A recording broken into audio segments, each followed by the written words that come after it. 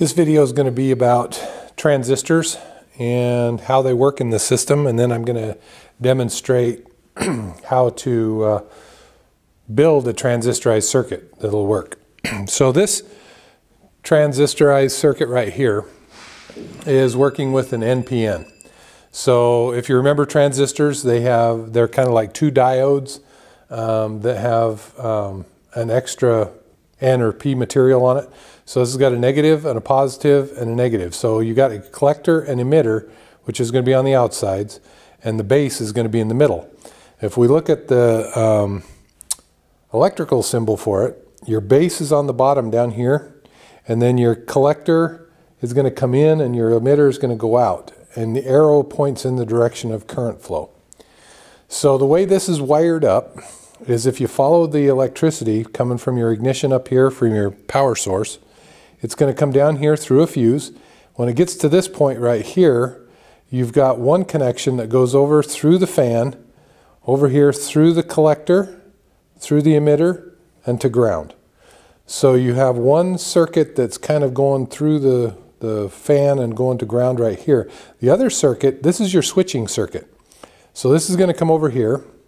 It's going to have a switch, an on-off switch right here. And then it goes through, there's a small resistor. There's always a resistor when you're talking about the base. And this is a 1 kilo ohm resistor right here. And so when you come down here, you're going to turn on and off the base.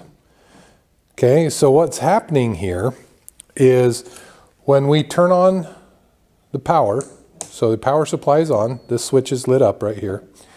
We turn this switch on,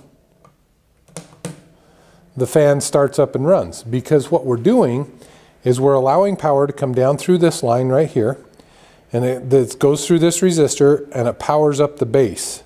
Once the base of the transistor is powered up, it gives continuity for the electrons to come through the collector and the emitter to go to ground.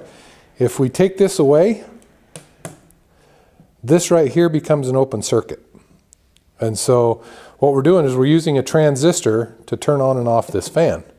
And the way we trigger the transistor is with this little switch right here. So what this boils down to is you can use a very small amount of current, like milliamps, to come down through here. And this circuit right here can use, I don't know, 2 or 3 or 4 amps to run this circuit right here.